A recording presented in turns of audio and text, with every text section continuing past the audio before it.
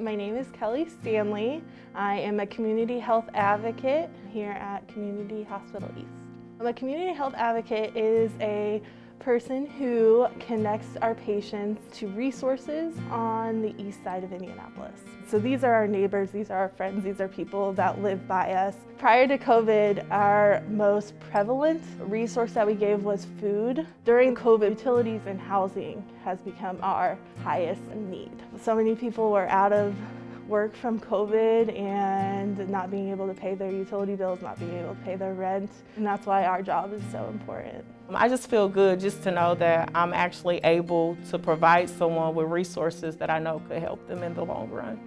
Historically, these neighborhoods probably haven't been invested in as other neighborhoods around the city of Indianapolis.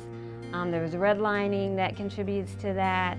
Even the food deserts, when grocery stores decide that they're gonna, they're not profitable anymore, these are the neighborhoods that they leave from first because they have the smallest profit margin anyway. And what we can do with it as a network, I think, is what we are doing, what we've committed to, is working with our partners around, food pantries, around making sure that people get connected to what they need, that they get connected to jobs, being, a great anchor institution, and really knowing who are the people that live here, like getting out beyond the hospital. We're right next door to everyone in the community. It's definitely heartwarming to know that I'm able to help these patients out when they do need help. In February, I ended up in the ER. Someone from Community Health Network called me to check on me to see how I was doing. And then they asked if I needed any assistance with anything. I needed bus passes. That's a simple goal, but it was an important simple goal for me.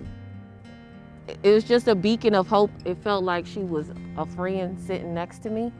She just listened. Even the history of this hospital, how we got called community, is we went door to door and people donated to build this hospital in the 1950s. And I think just that spirit of our neighbors gave to us to build this hospital, and we want to give to them to help them improve their health. We form that relationship. Our job is more than just giving people resources, it's be that hand to help them when they're feeling down. Stand by me, stand by